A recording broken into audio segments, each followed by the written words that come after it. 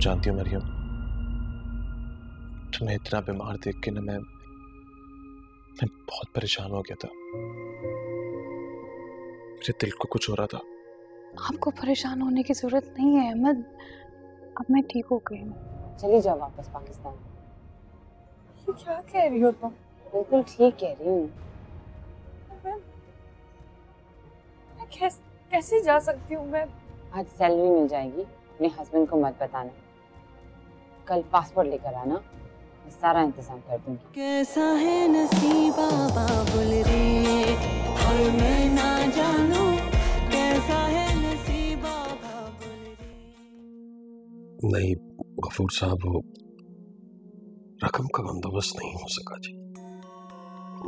मैं आपको यही बताने बल्कि रिक्वेस्ट करने आया था, अगर 1 महीना और मिल जाता तो। जमाल साहब, मैं आपको 1 दिन का भी और टाइम नहीं दे सकता। आपको आज शाम को ही वो घर खाली करना होगा।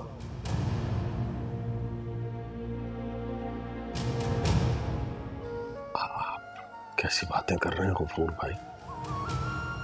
मैं घर खाली कर दूंगा तो कहाँ जाऊंगा? ये मेरा मसला नहीं है जमाल साहब। मुझे मालूम है ये आपका मसला नहीं है, लेकिन इसका कोई और हल भी तो हो सकता है। तो फिर क्या चाहते हैं आप? थोड़ा सा वक्त चाहिए। कितना? 3-4 महीने बस। ठीक है। बहुत शुक्रिया आपका, आपका यह एहसान मैं कभी नहीं भूलूंगा। लेकिन जमाल साहब, जब तक आप मेरी रकम अदा नहीं कर देते, आप हर महीने 30,000 रुपए किराया उस घर का मुझे देंगे। जी जी। अब आप जा सकते हैं जमाल साहब।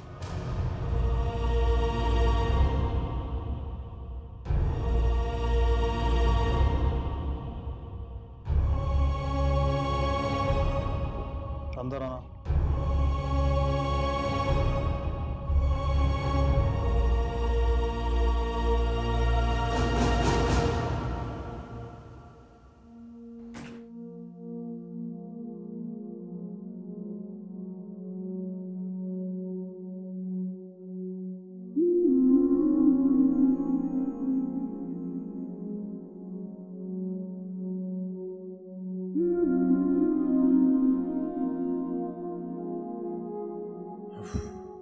शुक्र है बुखार उतर गया, सिर्फ एक ही छुट्टी हुई।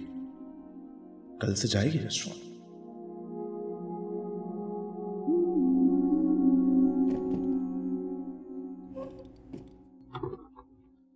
सॉरी, लेटी रहो। क्या ढूंढ रहे हैं?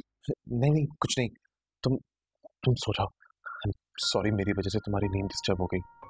सो जाओ। नहीं, थोड़ी देर के लिए आंख लग गई थी, शायद दवाइयों का असर था। कितना बुखार था ना तुम्हें।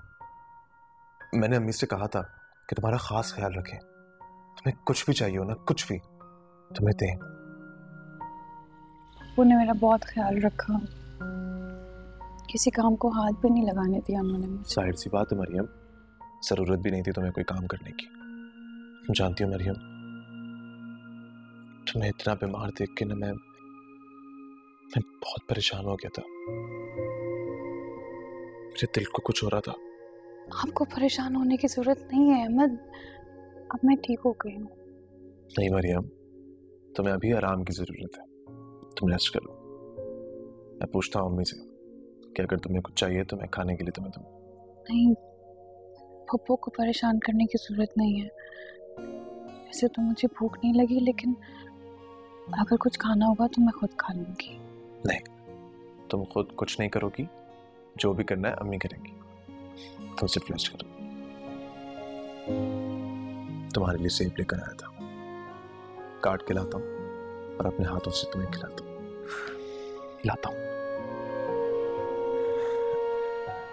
और हाँ, कल जब तुम रेस्टोरेंट जाओगी ना तो टिफिन जरूर लेके जाना। तुम्हारे लिए स्पेशल अपने हाथ से दलिया बना के दूंगा। सेब लेता हूँ।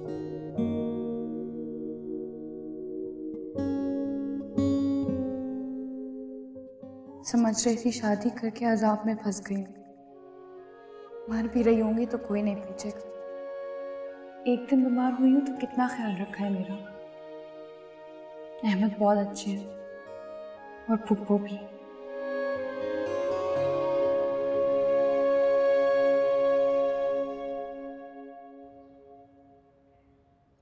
खुद भी परेशान हो रही हो, मुझे भी परेशान किया हुआ है। जमाल, हम 30,000 रुपया महीना कहाँ से देंगे? वो तो देना पड़ेगा ना, जहां से मर्जी दें, चाहे फाके काटने पड़े। कहना आसान है लेकिन खुदा ना खास्ता। तो क्या करता फिर? क्या करता? तरबदर हो जाता, सड़क पे निकल आता तुम्हें और अपनी बेटी को लेकर? अल्लाह ना करे। चले हम उन्हें हर महीने 30,000 दे भी देंगे, कब तक? फिर क्या होगा? पता नहीं, बस अल्लाह मालिक है, जो अल्लाह बेहतर समझे। मैं मरियम से बात करती हूँ, उसे बताती हूँ, वो अपने तौर पे अहमद को समझाएगी और मुझे यकीन है अहमद सुन के फौरन पैसे भिजवा देगा। हरगिज हरगिज मरियम से बात मत करना। अहमद को शायद अच्छा न लगे, बुरा मान गया तो? वो आकर हमारे हालात देख चुका है, समझता है वो किन हालात से हम गुजर रहे हैं, किन परेशानियों से। वो आपा जान से जरूर बात करेगा। शाहना, मेरा नहीं ख्याल कि वो कुछ जानता है। अगर जानता तो मुझसे बात जरूर करता। मुझे यकीन है कि हमारी बेटी ने अपने घर का भरम रखा होगा।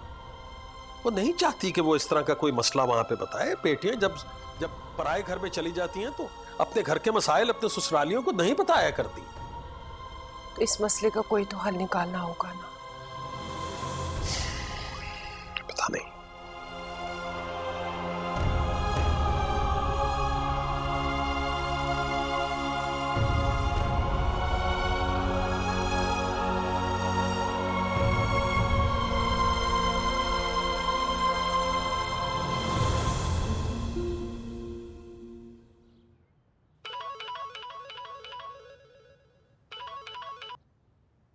हेलो फरीद। अफान भाई, मुझे आपसे बात करनी है। तो करो। नहीं नहीं, फोन पे नहीं। फरीद, सब खैरियत है ना? कुछ भी ठीक नहीं है अफान भाई, आप प्लीज जल्दी से आ जाए। ठीक है, तुम फिक्र मत करो, मैं आता हूँ। ओके, अल्लाह हाफिज।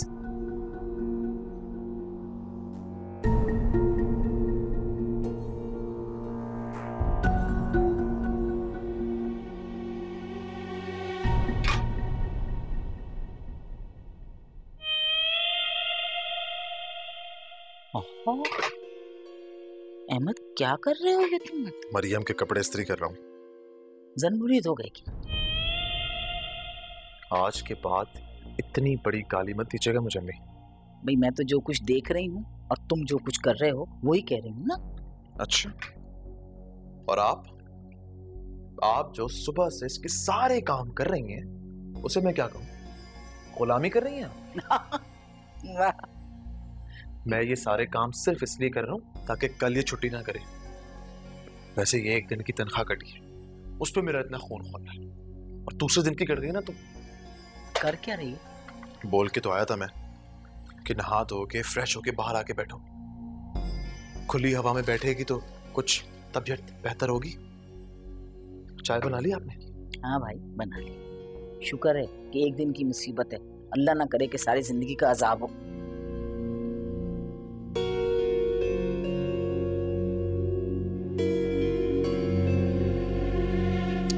बताओ, क्या खाओगे?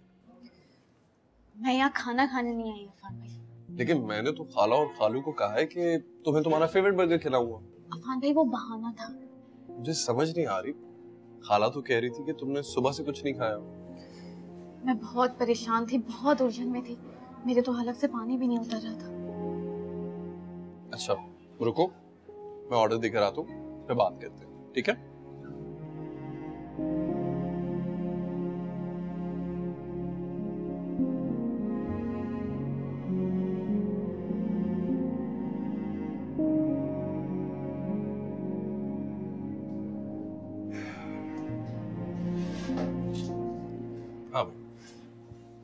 अब रिलैक्स करो और मुझे बताओ कि क्या मसला।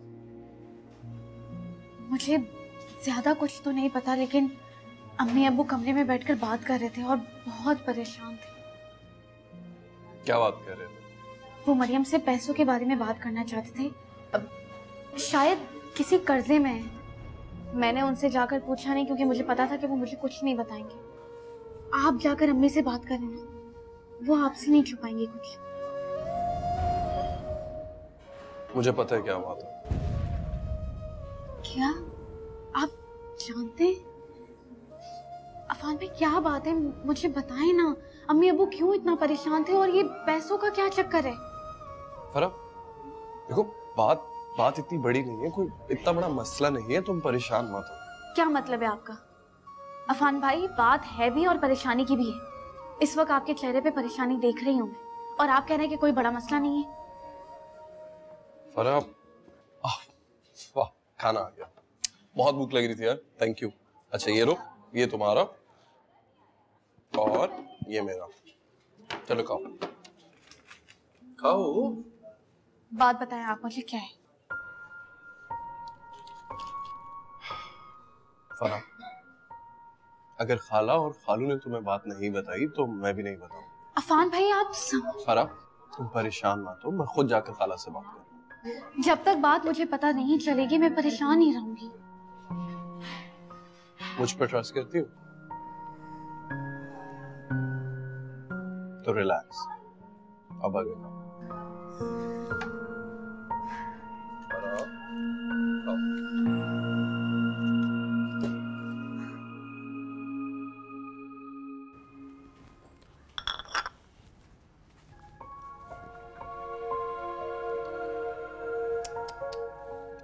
सिर्फ एक दिन की बीमारी ने तुम्हें कितना कमजोर कर दिया ना। मेरी दुआ है कि आइंदा मैं कभी बीमार ना हूं। क्यों? हमारी खिदमत तुम्हें पसंद नहीं आई?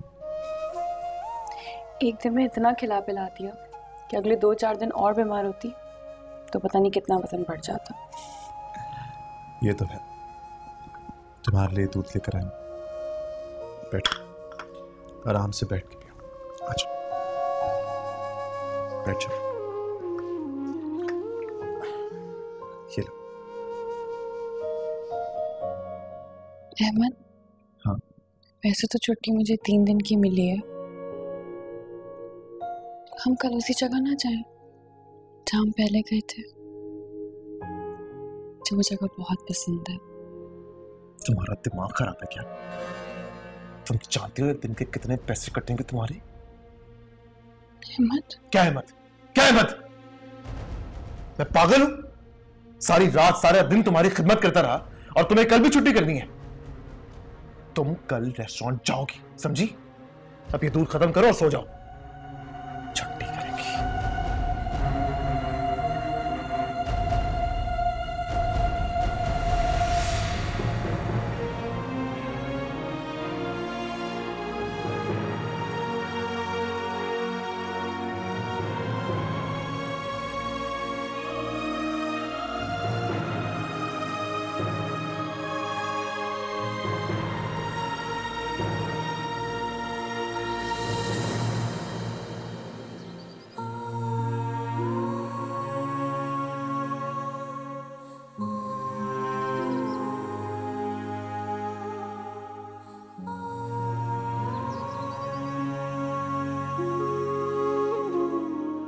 मरियम,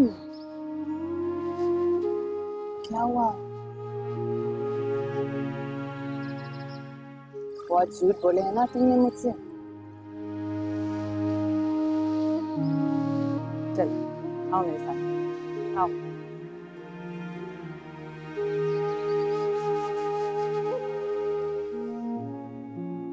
₹30,000 देने पड़ेंगे। इसके अलावा और कोई चारा नहीं था।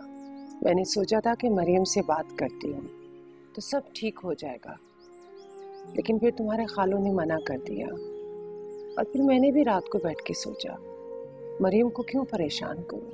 हम जिस अजियत जिस तकलीफ से गुजर रहे हैं बच्चों को नहीं पता चलना चाहिए।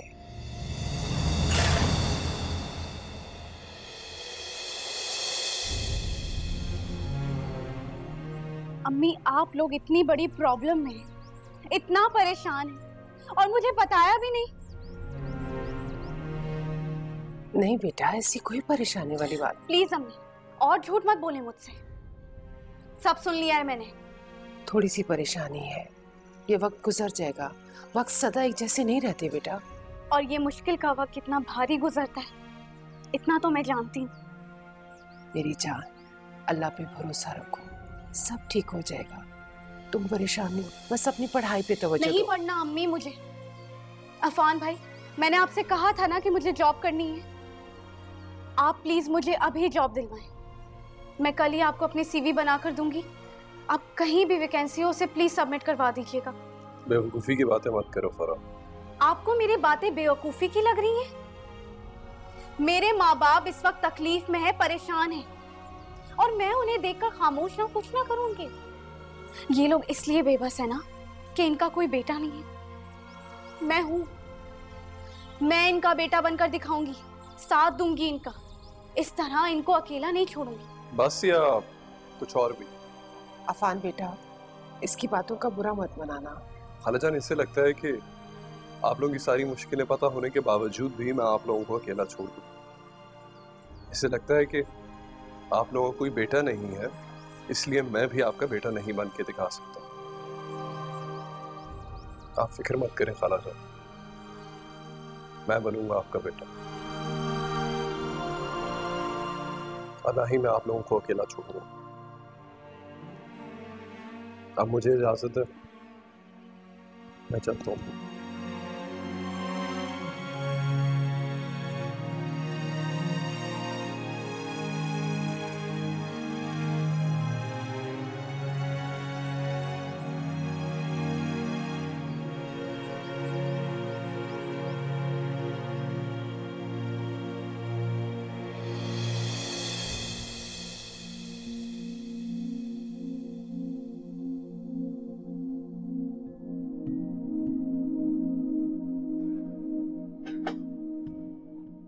भाग जाओ, चली जाओ वापस पाकिस्तान। ये क्या कह रही हो तुम? बिल्कुल ठीक कह रही हूँ। मैं कैसे जा सकती हूँ? मैं आज सैलरी मिल जाएगी, अपने हस्बैंड को मत बताना। कल पासपोर्ट लेकर आना, मैं सारा इंतजाम कर दूंगी। नहीं, अपना घर छोड़ के नहीं जाऊंगी। वो घर जहाँ तुम्हारे साथ जानवरों जैसी सलूक होता है, तुम्हारे हस्बैंड तुम्हें मारता है, उसे रोकने वाला कोई नहीं है, और तुम वो घर छोड़ के नहीं जाना चाहती। बेवकूफ मत बनो मरियम, तुम पढ़ी लिखी हो, खुद पर होने वाले जुल्म के खिलाफ एक्शन लो। मेरी पढ़ाई लिखाई, मेरे माँ बाप की तरबियत ने मुझे ये सिखाया है कि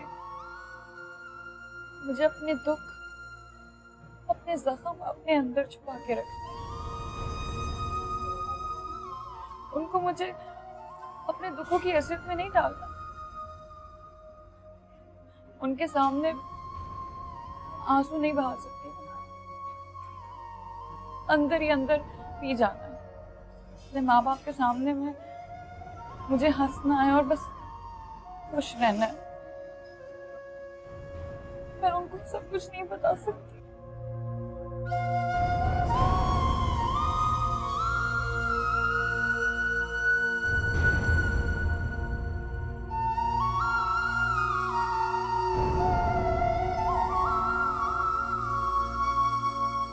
खैरियत है? लोन की जरूरत क्यों पड़ गई? सर, मेरे कुछ पर्सनल प्रॉब्लम्स हैं। कितना लोन चाहिए आपको? सर, कोई 30 से 35 लाख रुपए। आपको जॉब करते हुए अरसा ही कितना हुआ, और इतना हैवी लोन तो आपको मिल ही नहीं सकता। ये अपनी कंपनीज के रूल में नहीं है। सर आप लोग मेरी मंथली सैलरी से 50% डिडक्ट कर लिएगा। सॉरी आफान, अगर मैं आपकी एप्लीकेशन फॉरवर्ड भी करता हूँ तो तब भी आपका ये लोन एक्सेप्ट नहीं होगा।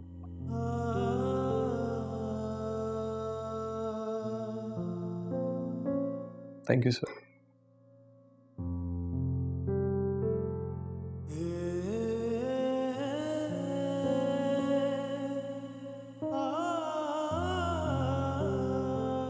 क्या हो रहा है? जरूरी काम कर रही हूँ। अब्बू आ गए ऑफिस से? हाँ, आने का तो वक्त हो गया है। लगता है रास्ते में किसी जरूरी काम से रुक गए।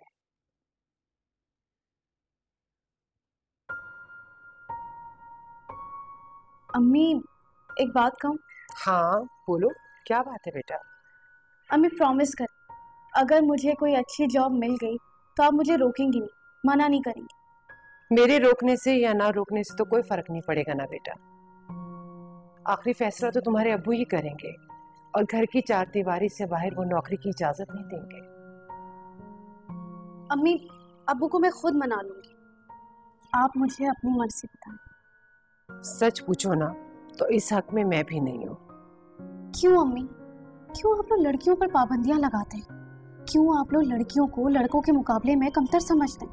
अल्लाह ना करे मैंने या तुम्हारे अब्बू ने कभी ऐसा सोचा हो, तुम्हारी किसी चीज में कमी की हो, ना तुम दोनों बहनों के साथ कोई ज्यादती की है। नहीं की अम्मी, लेकिन आज इस घर को मेरी जरूरत है और मैं पीछे नहीं हटूं। आपका और अब्बू का साथ दूं। प्लीज मेरी हिम्मत बढ़ा। देखो बेटा, तुम्हें और मरियम को हमारी जान की भी जरूरत पड़े ना तो हम पीछे नहीं हटेंगे, लेकिन तुम दोनों किसी मुश्किल में पड़ जाओ ये नहीं हम बर्दाश्त कर सकेंगे। अम्मी आपको और अब्बू को इसे मेरी ख्वाहिश समझकर मानना ही पड़ेगा। ऐसा हरगिज नहीं होगा कि हर बात तुम्हारी मानी जाए। अपने बड़ों पे भी भरोसा करना सीखो। आज इतना कुछ तुमने अफान को सुना दिया, वो कोई गैर तो नहीं है, मेरा अपना है, और उसकी बातों ने तो आज मेरा दिल और भी बड़ा कर दिया। आज पहली बार मुझे एहसास हुआ कि मैं सिर्फ बेटियों की माँ नहीं, मेरा एक बेटा भी है। आप परेशान ना हो, उनसे मैं माफी मांग लूंगी, लेकिन अम्मी वो भी तो लाखों रुपए नहीं कमा रहे, कैसे करेंगे ये सब कुछ? और अगर कल को हमारी वजह से वो किसी परेशानी में फंस जाते तो क्या ये बात आपको बर्दाश्त हो जाएगी? अब्बू को अपनी जॉब के लिए मैं मना लूंगी, हो सके तो आप भी मेरा साथ दीजिएगा।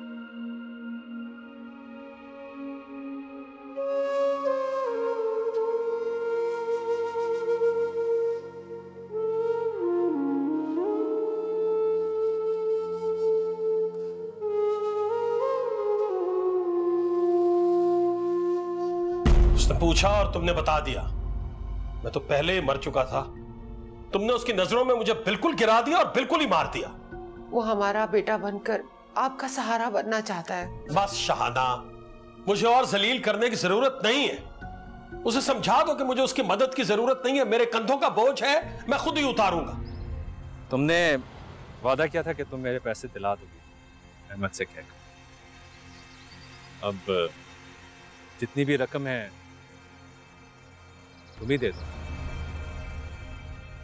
मेरे पास तो अभी पैसे नहीं है, आप अहमद से बात कर लिएगा, वो आपको बता देंगे।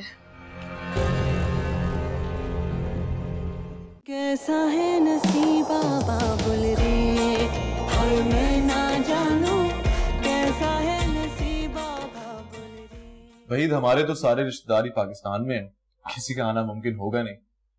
हाँ, लेकिन कुछ दोस्त हैं, कुछ लोग हैं जो आएंगे। तुम बता दो तुमने कितने लोग लेकर आने, ताकि फिर उसी हिसाब से तैयारी कर लें।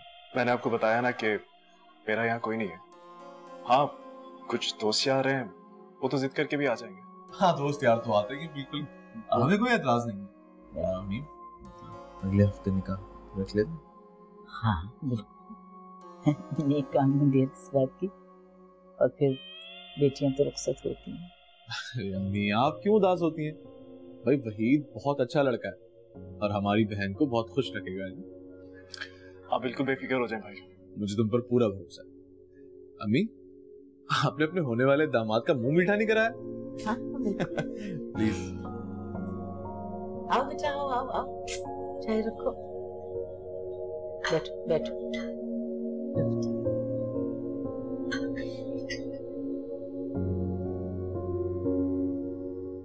वो भाभी नहीं है घर पे क्या? हाँ, वो तुम्हें तो पता है यार, शादी के इतने सारे काम होते हैं। तुम्हारी भाभी जो है वो शादी की शॉपिंग करने के लिए गई हुई थी, अब वो लेट हो गई होंगी। तुम मुंह मीठा करो ना यार, लाओ मैं खिला। अरे बस भाई। अम्मी आप भी कीजिए। तुम लो ना।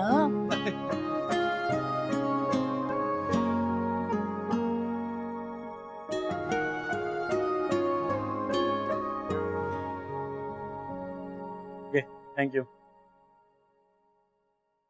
जी मरियम बताएं क्या काम है आपको? सर वो बाकी सारी लड़कियों को सैलरी मिल गई है लेकिन मुझे अभी तक नहीं मिली। आपकी सैलरी तो अहमद के अकाउंट में ट्रांसफर कर दी गई है। अहमद के अकाउंट में? लेकिन सर काम तो मैं कर रही हूँ ना। आपका फॉर्म अहमद ने फिल किया था, उसमें जो अकाउंट नंबर लिखा था वो उसी का अकाउंट था। सैलरी हमेशा उसी अकाउंट में जाएगी, ये यहाँ के रूल्स हैं। ओके?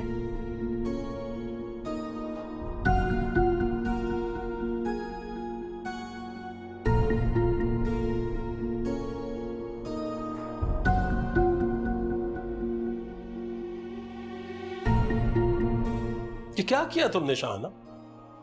तुमने हर बात उसे बता दी। मतलब क्यों किया तुमने ऐसा? मैंने कुछ नहीं कहा, वो मेरी और आपकी परेशानी देखकर समझा है। उसने पूछा और तुमने बता दिया। मैं तो पहले ही मर चुका था। तुमने उसकी नजरों में मुझे बिल्कुल गिरा दिया और बिल्कुल ही मार दिया। वो हमारा बेटा बनकर आपका सहारा बनना चाहता है। बस शाहना, मुझे और जलील करने की जरूरत नहीं है। उसे समझा दो कि मुझे उसकी मदद की जरूरत नहीं है। मेरे कंधों का बोझ है, मैं खुद ही उतारूंगा। अच्छा ठीक है, आप टेंशन मत लें। आप बैठे प्लीज। मैं ऐसा कुछ नहीं करूंगी।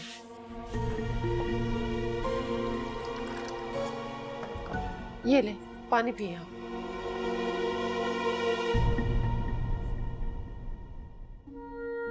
आप मेरा यकीन करें, अफान अच्छा बच्चा है। वो ये सब कुछ करके हम पे एहसान नहीं जताना चाहता। मैं कब कह रहा हूं कि वो बुरा है? अफान अच्छा बच्चा है, मुझे भी पसंद है। लेकिन तुम जानती हो उन लोगों ने हमसे मरियम का रिश्ता मांगा था। अब मरियम के ही सारे मसाइल हम उसके साथ डिस्कस करेंगे, उसको बताएंगे।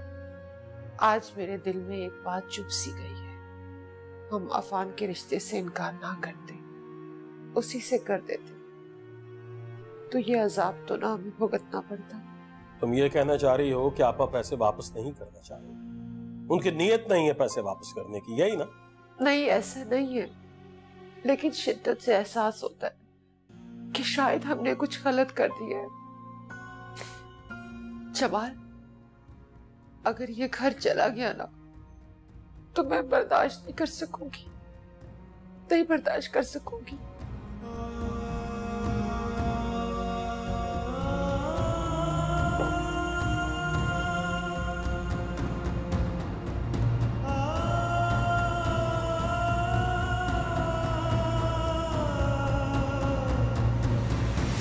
आपने अगले हफ्ते निकाह का मुझसे कहलवा तो दिया, लेकिन इतने थोड़े अरसे में कैसे होगा? बेटा सब कुछ हो जाएगा। देखो कंपाउंड वालों को बुला लेंगे और तुम 2-4 दोस्तों को बुला लेना अपने। ज्यादा लोगों को जमा मत कीजिए, पैसे बिल्कुल नहीं है मेरे पास। अहमद टेंशन मत लो, वहीद ने कहा है कि शादी का सारा खर्चा वो बर्दाश्त करेगा। लेकिन फिर भी अम्मी, अपनी इज्जत रखने के लिए कुछ लोगों को तो बुलाना पड़ेगा ना। हाँ, और फिर वहीद के लिए भी तो 4 जोड़े बनाने पड़ेंगे। आप एक काम करें, जो चीजें हमने देनी है वहीद को, आप उसकी एक लिस्ट बना लें। वो लिस्ट आप मुझे दें, मैं ले आऊंगा। ठीक है, मैं लिस्ट बना लेती हूँ। मरियम की सैलरी आ गई है मेरे पास।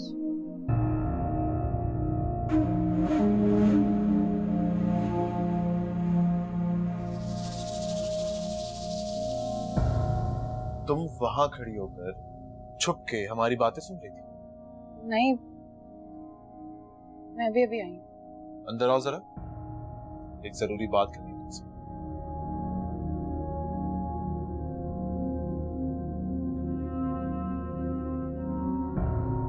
अगले हफ्ते सना का निकाह।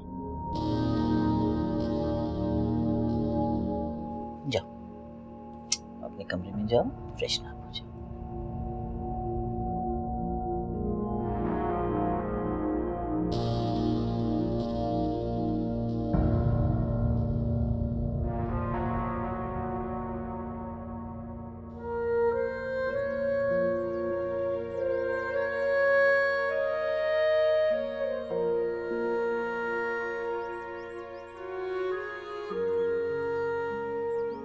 अफान, जी अम्मी।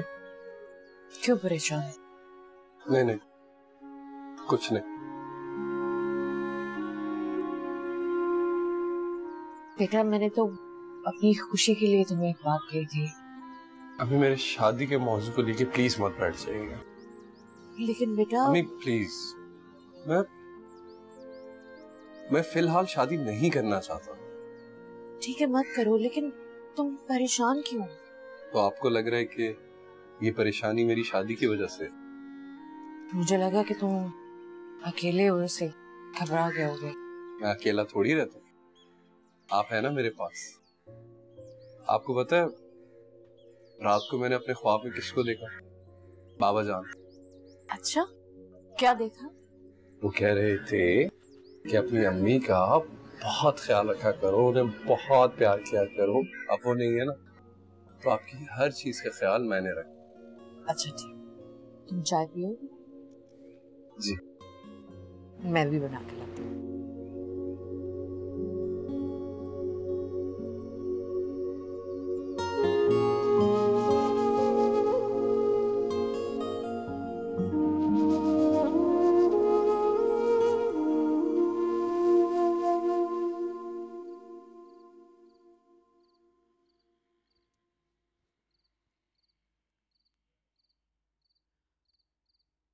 अहमद,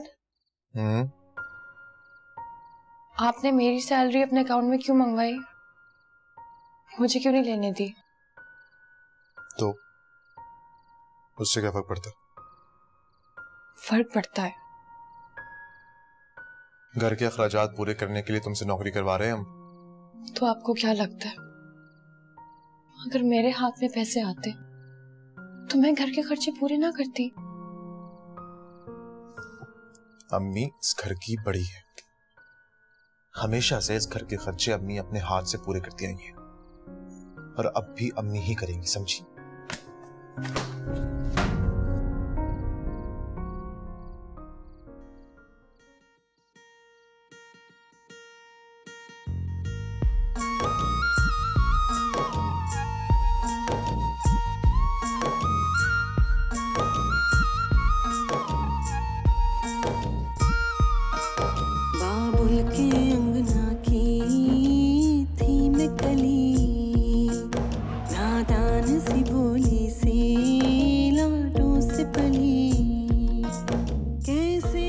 बहू बनाकर नहीं, बेटी बनाकर रखूंगी।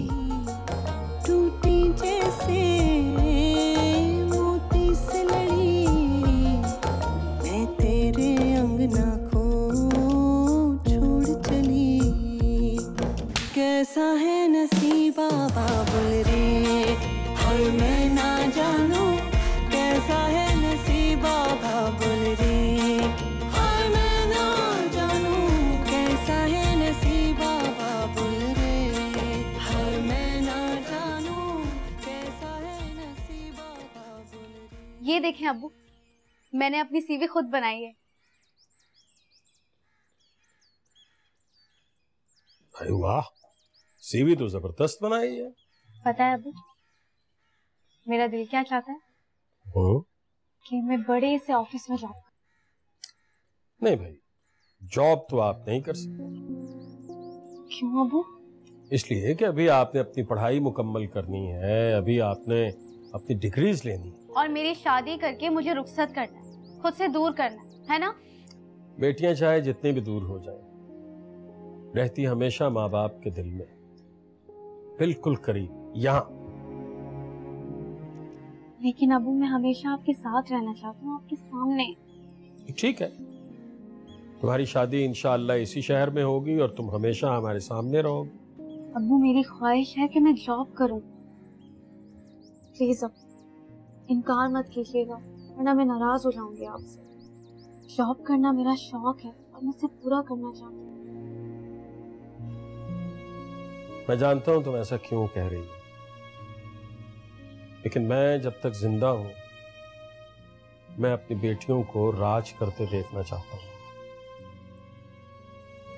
सड़कों पे मारा मारा फिरते हुए नहीं देख सकता।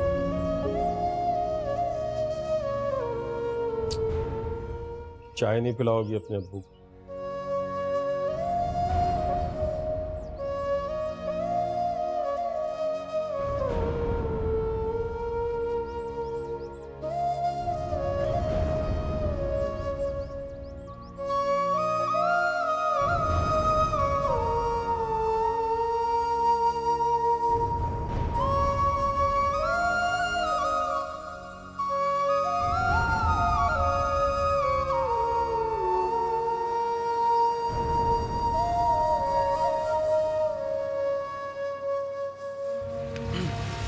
कहाँ जा रही हो? नितिन भाई आप? तुमने वादा किया था कि तुम मेरे पैसे दिला दोगी अहमद से कहकर। अब जितनी भी रकम है तुम ही दे दो। मेरे पास तो अभी पैसे नहीं है, आप अहमद से बात कर लिएगा, वो आपको बता देंगे।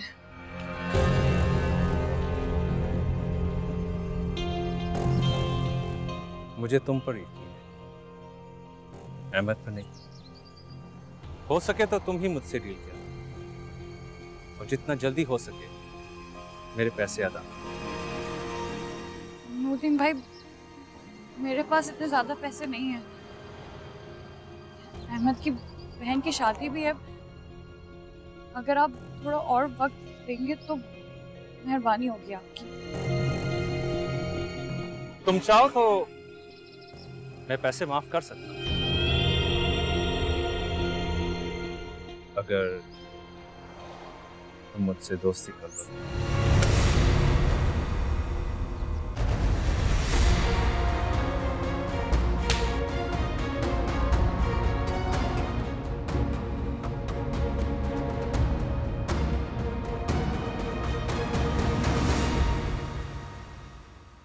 कैसा है